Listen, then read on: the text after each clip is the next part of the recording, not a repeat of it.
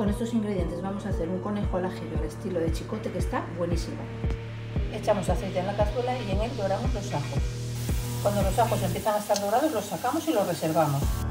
Salamos el conejo y lo freímos en el aceite donde estaban los ajos.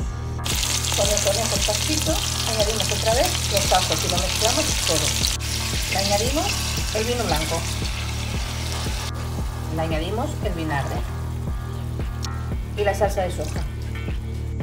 Le añadimos también el agua y el concentrado de verduras. Lo revolvemos todo junto. Lo cocemos a fuego medio con la tapa quitada durante unos 30 minutos.